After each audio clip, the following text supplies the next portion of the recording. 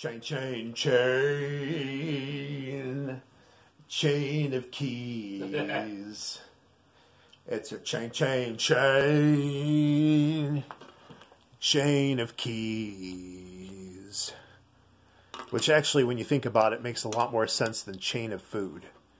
Which is what... I thought it was chain of fools. Oh, I thought it was food. Chain of food. I thought it was chain of fools. Oh. Who sings it? I don't know. But it's like a classic jazz standard. I'll look it up. You can keep going though. Yeah. So anyway, I wanted to make this video. These are two keychains that I'm giving to the Deviant historian because they have significance in telecom history. Yeah.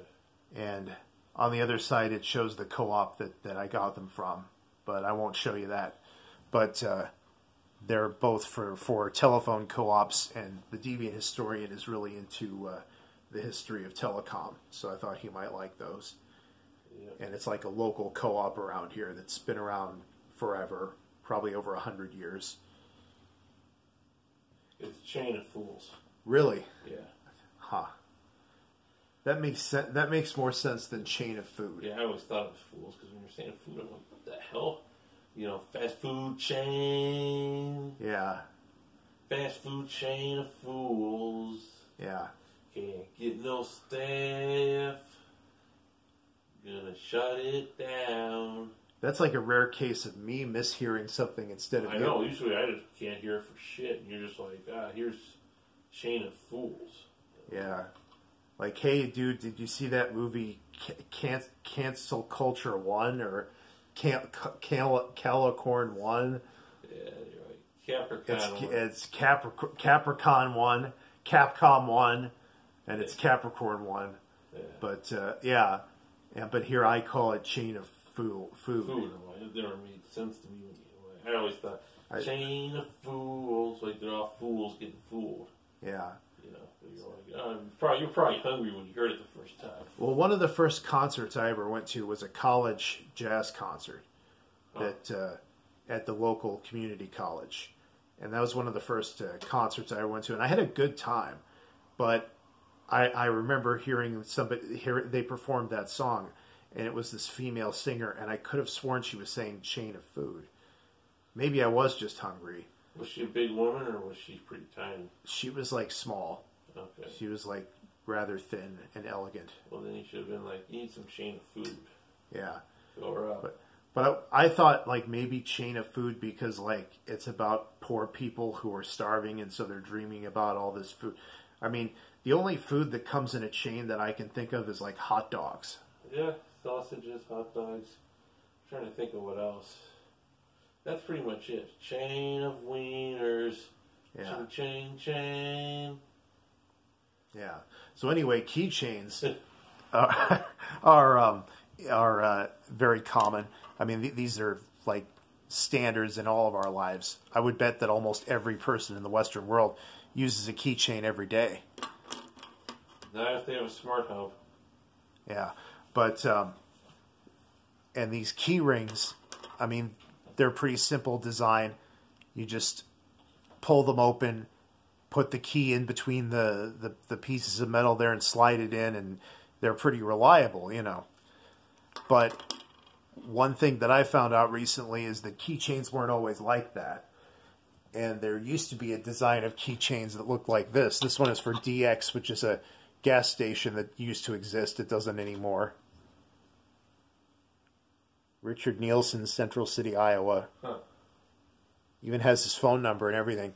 But you Wow. you yank this thing, you hold it in the middle like that, yank that thing out, and the keys go there.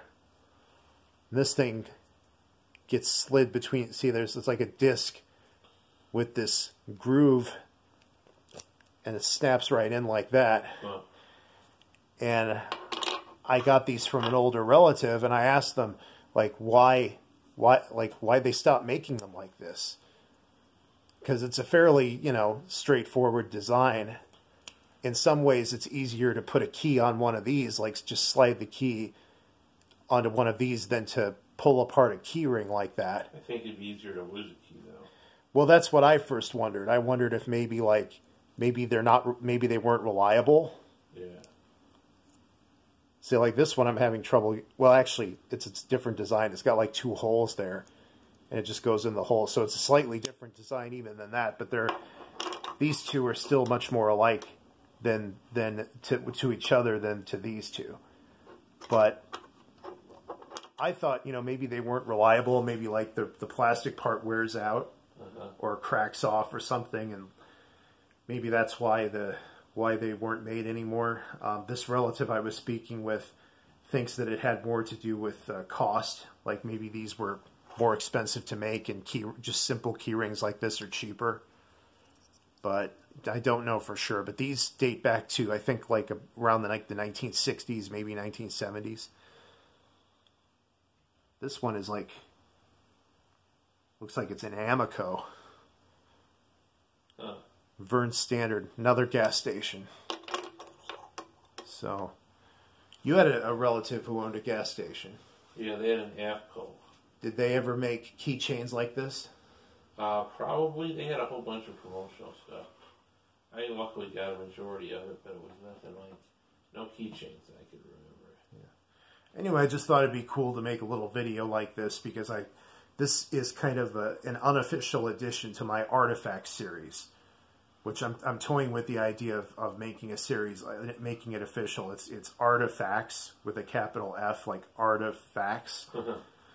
But I may not do an official series with a playlist because there'd be so many videos I would have to retroactively add to that it would be kind of daunting, and maybe I should just keep it kind of unofficial. But it is one of the main things I do because I really enjoy looking at artifacts from the past and talking about their cultural and historical significance and what they mean to me, what they might mean to others.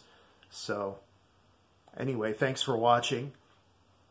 Let me know if you have seen this type of keychain ring.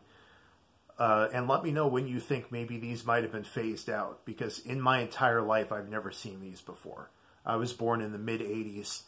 So I think by the time I was even born, they were not really being made anymore. I think that they're really a product of another time. So, but it's just kind of interesting to see this really everyday object and a completely alternate design of it that I've never seen before. Yeah, it's pretty trippy. Yeah, so thanks for watching, and for more videos like this relating to hobbies and history, subscribe to Captain Unusual, and also subscribe to actually, I think it's called Deviant Historic. No. Yeah, Diecastinator. Yeah. Yep. Yeah. Boy, what's the guy who comes to you at night and makes you go to sleep? The Sandman? Yeah, You gotta watch out for that Sandman, dude, because the Sandman makes you all kinds of things. Yeah. But anyway, thanks for watching. We'll catch you in the next episode.